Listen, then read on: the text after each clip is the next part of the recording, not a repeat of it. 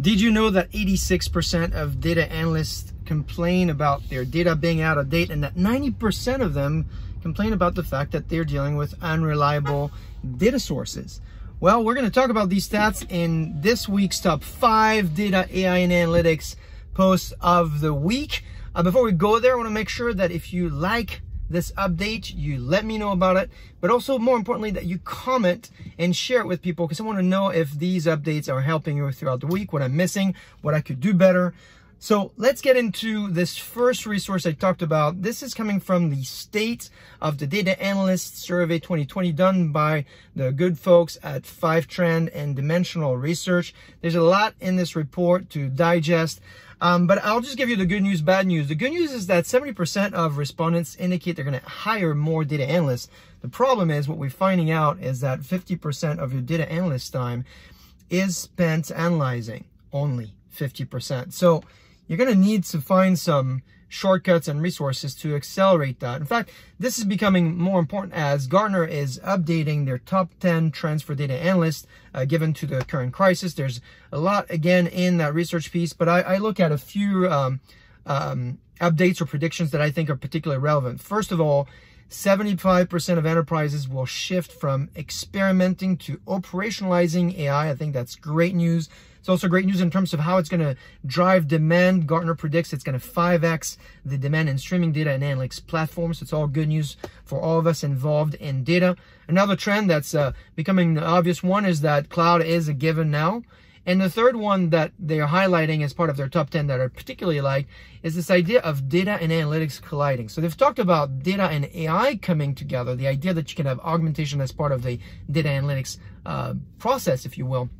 This one is talking about the data platform and the analytics capabilities coming together, which is going to make it really exciting for many of us and driving value to our customers and end users. So I talked about shortcuts. I'll give you a few here. The first one is, a few weeks ago, I wrote a blog on machine learning and AI, and I talked about cheat sheets and crash courses and so forth. So I update this blog ongoing now. I've got 4 great cheat sheets on stats methods to use, as well as some machine learning cheat sheets. Take a look at that. There's also a great summary of Dan Jeffries' crash course on artificial intelligence. I think it's called Learn Artificial Intelligence, Machine Learning, Even If You Suck at Math. So take a look at that. Lots of people give me some really great feedback on it, and I think it's entertaining, and Dan Jeffries is a great guy to follow. Speaking of which, there's another great guy that I think you should follow, and his name is Eric Weber. He's a data scientist on Yelp. He was at LinkedIn previously, but what I really like about what he's been doing is on a daily basis, he's sharing insights on resources. For instance, I had the top SQL resources recently and so forth, and he's really engaged with the community. So this was my first highlight. I would say follow Eric Weber if you can. Also, you should follow Dave Langer. If you don't know Dave Langer, he's VP of Analytics. He's a blogger, he's a YouTuber, he's an instructor. These are folks that are dedicated to really teaching you skill sets on data analytics to drive value. In fact, Dave's mission, or tagline, if you will, is I teach the world the 20% of analytics that drives the 80% of the ROI. The reason why I'm highlighting him particularly this week is because he recently published his 20 days in real analytics. What is the life of a data analyst for 20 days. So every day for 20 days, he posted kind of what he was working on. It's hilarious. It's entertaining. Don't just read the update, but also look at the comments because it really shows you kind of how he's helping the community. So there you go. Eric, Dave, and Dan. We interviewed Dan a few weeks ago.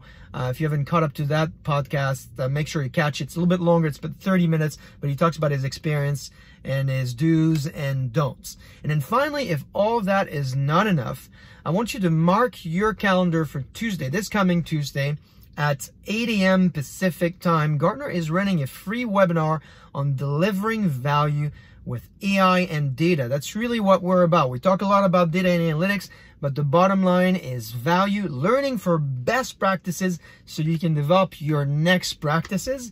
That's really kind of the mission of these updates. I hope you can deliver your best practices. Let me know what they are.